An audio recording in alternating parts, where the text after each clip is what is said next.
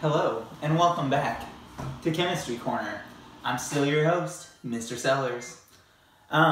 So we're entering day 2 of e-learning. I believe this is day 4 of social distancing for us.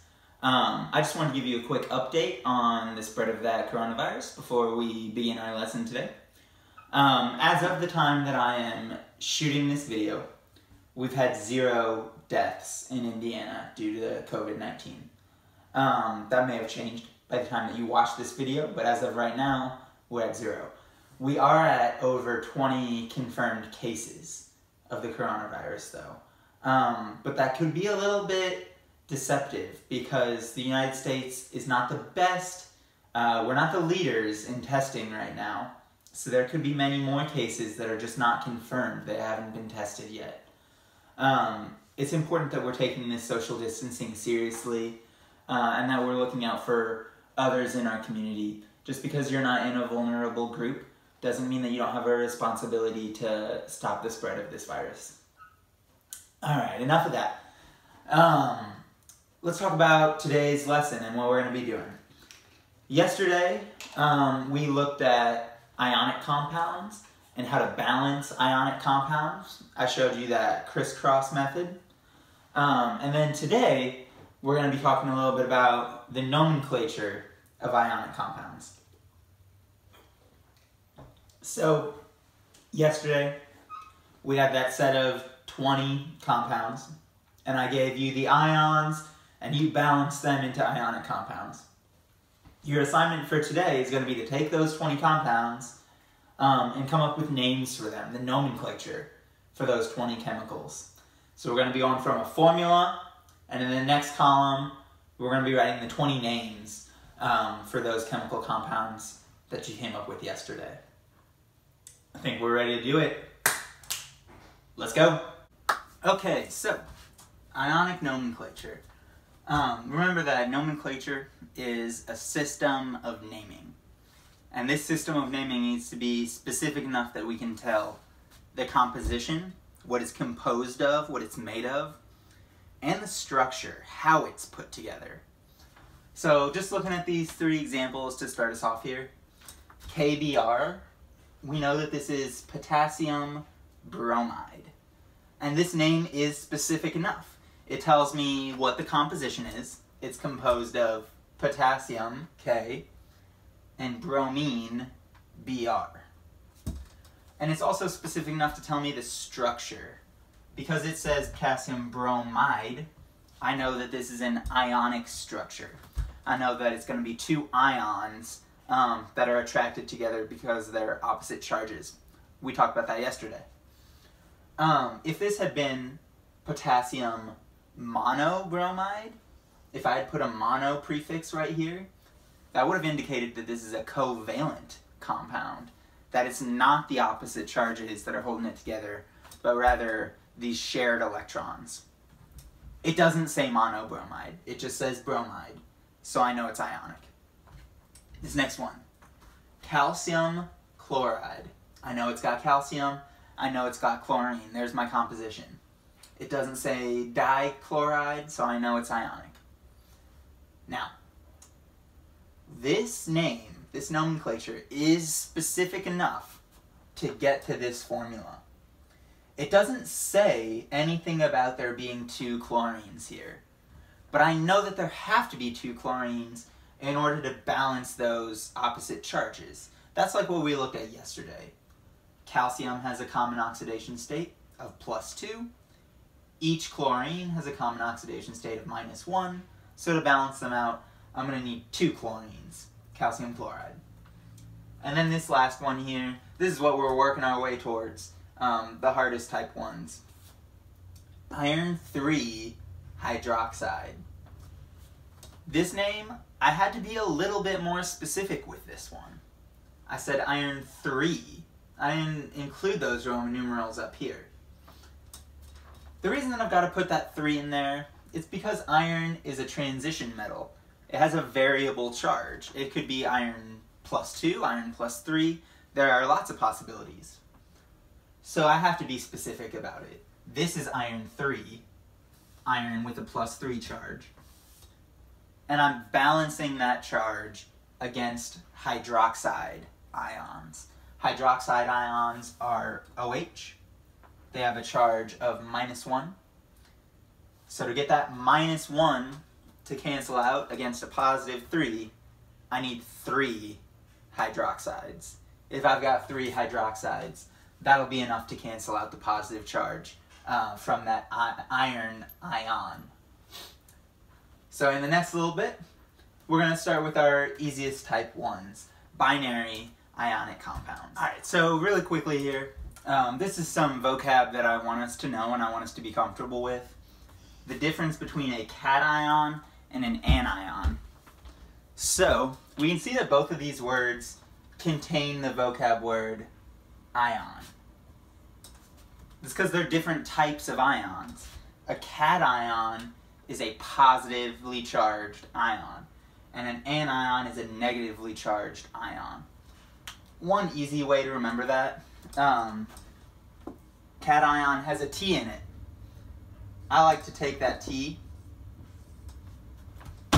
and make it look like a positive charge here. That's one way that I can remember that the cations are the positive ones and the anions are the negative ones. This is the attractive force in an ionic bond. This is how ionic compounds are able to hold themselves together. It's from the canceling out of this positive and negative charge. It is just like a magnet, a little tiny magnet. So our easiest type, the simple binary compounds. Binary meaning 2, and then compounds meaning that they have more than one element in them. We'll have to be able to do both. We need to go from a formula to a name. We also need to be able to go from a name to a formula, even though that's not something that I'm testing on your assignment for today. So looking at these, I think that most of us would be able to name these just from sight, but I still want to walk through them. This first one, Ki. My cation is potassium. Potassium generally has a charge of +1. So for my cation, I can put potassium.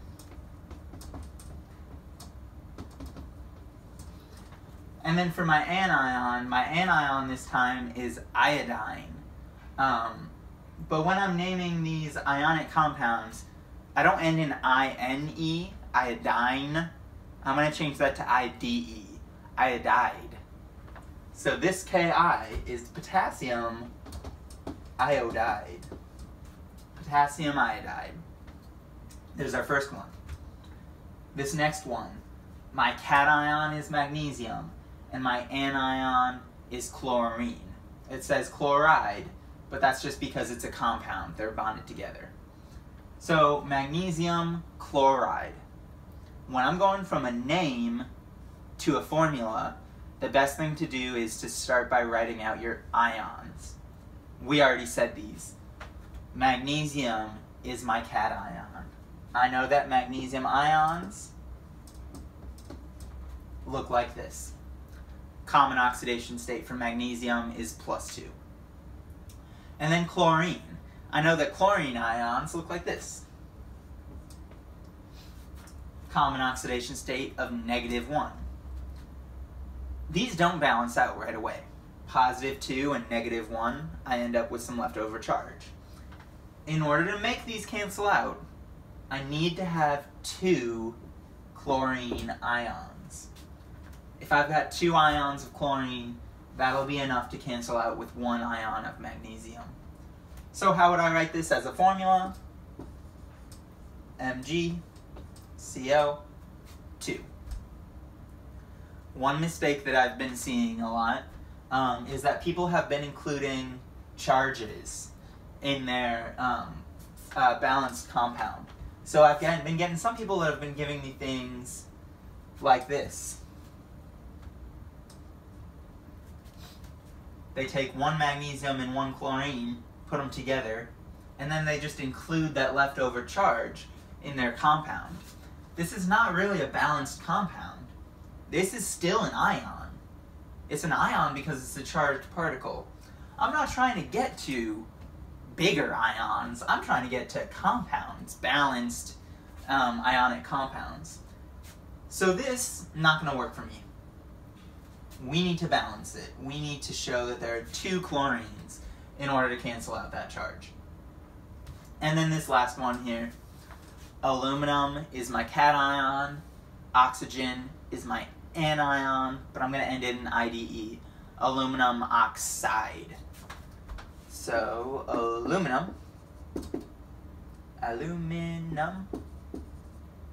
oxide. I don't have to say anything about 2 aluminums. I don't have to say anything about 3 oxygens. Aluminum and oxygen will always bond this way to make aluminum oxide. I don't have to say it's dialuminum trioxide. I don't have to say it's aluminum 3 oxide. None of that stuff. This is just aluminum oxide. It'll only balance in this one specific way. So this is specific enough. Now let's see what happens when we start throwing in those variable charges, those Roman numerals. I know that this is sometimes where we start to make mistakes. Okay, our next set here. Looking at the variable oxidation states. I don't have a periodic table handy, but remember that the variable oxidation states, they tend to happen with the transition metals, those metals that are right there in the middle of the periodic table. There are also a few other metals that'll have variable oxidation states. The most common ones are tin and lead, which you'll find on the right side of your periodic table, past the transition metals. So it's mostly the transition metals that have variable oxidation states. It's also a few other metals, but it's also not all of the transition metals that have variable oxidation states. Excuse me. Remember, we took the time to write out these common oxidation states on our periodic table. So some of these ones like cadmium and silver and zinc, they have common oxidation states. But then some of them, like nickel or iron or copper, those ones are going to have variable oxidation states. And that's what I'm talking about in this section. Let's get into it. This first one, NiCl2. So always a good idea is to think about what are my ions here, what's my cation, what's my anion. I know that my cation is nickel. I know it's going to be a nickel compound. And I know that my anion is chlorine. If I think about the charges of these ions, for chlorine I'm going to go with the common oxidation state, -1. But I don't know what the oxidation state for nickel is going to be. At least not right off the bat I don't. Nickel is one of those ones that can vary. It's got a variable charge, a variable oxidation state. So how do I figure it out? How do I solve that variable? Well, it's all about balancing the charges again. I know I've got 2 chlorines. So why don't I draw that? 2 chlorines. That would look just like this. And I have to think to myself, how can I cancel out that leftover charge? How can I take this -2 and balance it with only 1 nickel ion? Well, to cancel that -2, this nickel must be +2. It's a little hard to see there. It's my best at a 2. So, the way that I would name this, I name the cation first, nickel 2. That's the name of this cation, nickel 2. Then I can name the anion, chloride. So this name is nickel 2. Remember, this Roman numeral, this 2, is part of the cation. This cation is nickel 2. Nickel 2, chloride. That's where the Roman numeral is coming from. It is an oxidation state of the cation. It doesn't have anything to do with these subscripts. Or it does, but only because we're canceling out that charge. But the Roman numeral doesn't come from the subscript. The Roman numeral comes from the oxidation state. Let's try another one. Iron and oxygen. easiest way is going to be to draw out these ions. It says I have 2 irons. I'll draw 2 Fe's. I don't know what those charges are off the bat. I can give it a variable. I'm just going to draw question marks. And then it says that I have 3 oxygens. So I'm going to draw 3 oxygen ions. Oh. I do know what these charges are, because oxygen, remember, it's so electronegative. It's always going to get its octet. It's always going to steal 2 electrons. -2. Boop, boop, boop, boop, boop, boop. So these are the ions that I'm looking at. I do still have an unknown here. I've got this variable charge, this variable oxidation state. I'm going to figure that out by doing a little balancing. 3 oxygens at -2, that's -6. So I've got -6 here. I'm going to cancel that -6 with a +6. But this time, that +6 charge is divided between 2 ions. In my first example, I knew I needed to cancel with +2. I only had 1 ion. That ion was +2. This time, I'm canceling with a +6 divided between 2 ions. So +6 divided by 2. Each one of these is iron 3. If they're both iron 3, that'll get me to +6. So the way I would name this one, iron 3, iron 3, iron 3, oxide. Iron 3 oxide. The Roman numerals come from the oxidation state. It does not come from the subscript. It is the oxidation state of the metal, the cation. Alright, and then this last one. Going from a name to a formula. Again, let's break it into the ions. It says I've got copper 1. I can draw copper 1. Copper 1. Copper with a +1. And then bromide, I know that that's bromine, which has a common oxidation state of -1. +1, -1, these charges already cancel out.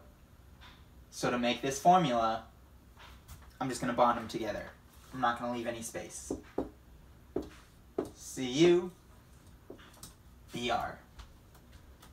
CuBr. This is copper 1 bromide. And you got to be careful going back the other way. If I gave you this, you can't just tell me that it's copper bromide. That's true, it is copper bromide, but that's not specific enough. You've got to tell me that this is copper 1 bromide. Copper 1 bromide. Alright, we just have one more section to go, and that's when we're going to start throwing in these polyatomic ions. Polyatomic, many atoms. Alright, home stretch here, guys. Last set. Thank you for making it this far into the video. The polyatomic ions. Polyatomic. Many atoms. So these are just ions that contain many atoms. We treat these ions as though they were one particle. It's a particle that's made up of many atoms, but we're going to treat it like it's one particle that moves around together. Let me show you what I mean. This first one here, sodium acetate. I think always the best strategy is to break it up into the ions. So I can draw these ions. Sodium.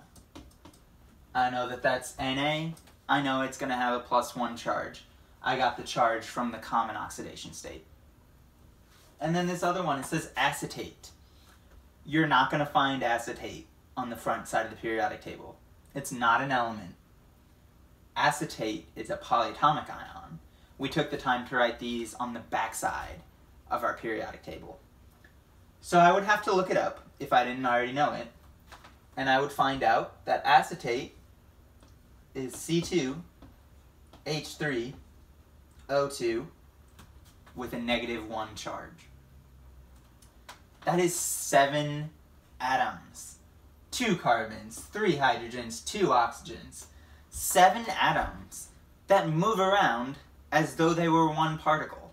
It's a polyatomic ion. This -1 charge applies to the entire molecule. The entire particle has a -1 charge. It doesn't belong on any one of these elements, because we treat them like they're a group now. It's a polyatomic group. If I look at the charges between my cation and my anion, I can see that these already cancel out. A +1 and a -1. So sodium acetate, my formula, is just going to be the two of them put together. It looks like nacho. NaC2H3O2. I've got sodium, and then I've got the acetate ion, sodium acetate. Looking at another one. This is more similar to what you'll be doing on the set tonight. NH4 in parentheses, 2S. Ooh. First, let's break it up into the ions. This one in parentheses here, because it was put into parentheses, I know that it moves around as one particle. I know that it's going to be polyatomic. So I'm going to draw that by itself. NH4. I still include this 4. That subscript of 4 is inside the parentheses. It is part of the polyatomic. I would probably need to look that up if I didn't know it. NH4 is going to be ammonium, and it's got a +1 charge. And then my other ion here, my anion, is sulfur, or sulfide. And I know it has a -2 charge. Now I can see why I've got this extra subscript in there. That subscript of 2. I need 2 ammoniums to cancel out the charge from the sulfur. +2 from my cations, -2 from my anion. Looking for a name though, the name for this one is actually really not bad. I say the cation first, ammonium. Ammonium. I say the anion second, and I end it in IDE. Instead of sulfur, I'm going to say sulfide. Ammonium sulfide. That is my name. It's specific enough. It's got everything I need. It doesn't say anything about this subscript of 2. But remember, I don't need to be that specific. Ammonium and sulfur are only going to bond in this way. There is no other way that I could bond ammonium and sulfur together to get all the charge to cancel out. So just saying ammonium sulfide is enough. There's only one possibility for ammonium sulfide. Last one here. Here we go. Cu. OH in parentheses. 2. Let's take a quick look at what these ions might look like. Cu. I know that's copper. OH. It's in parentheses, so it must be a polyatomic. It's moving around together. I could look for the charges for these two things. Copper, it's going to be a variable charge. We talked about that on the last segment. So I'm going to put a question mark. I don't know what that charge is yet. OH. If I look that up on the back side of my periodic table, I'm going to see that that's hydroxide, and hydroxide has a charge of -1. It also says that I've got 2 of these hydroxides. I'll go ahead and draw that. The last thing that I need to figure out is that copper. Remember we said we didn't really know what that oxidation state on the copper was going to be. Well, I can figure it out though with a little algebra. 2 hydroxides, that's -2. I'm going to cancel that -2 with a +2 to get to 0. So this copper, this has got to be copper +2. If I'm writing a name, I'll say the cation first. Copper 2. Copper 2. Copper 2 hydroxide is my anion. copper 2 hydroxide. So when we're doing this nomenclature, there's a few things to keep in mind.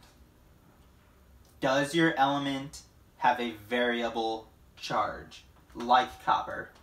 These are going to be the transition metals. It might also be tin or lead. And then you also have to look out for things that are in parentheses. These are our polyatomic ions. They move around like one particle, and we say the full name for those. Acetate, ammonium, hydroxide, and all those other ones that are on the back side of your periodic table. So your assignment for today is to take those 20 compounds that you've already balanced, come up with names for those compounds, the nomenclature for those compounds. And then tomorrow, we're going to be talking about oxidation states and how do we solve the oxidation states of these compounds and of the elements inside these compounds. That's going to be it for today. Please know that you can always reach out to me if you need chemistry help, but also just if you for any reason. I know that this can feel like a time when we're very isolated. Maybe being at home is not the best environment for you, and you're stuck there for an extended amount of time. Just know that you can reach out to me, or really any of your teachers at Martinsville High School. We're here for you. We're here to help you, even from a distance. So stay safe out there, Artesians. Definitely email me or reach out through Google Classroom if you need help in any way. Have a good one.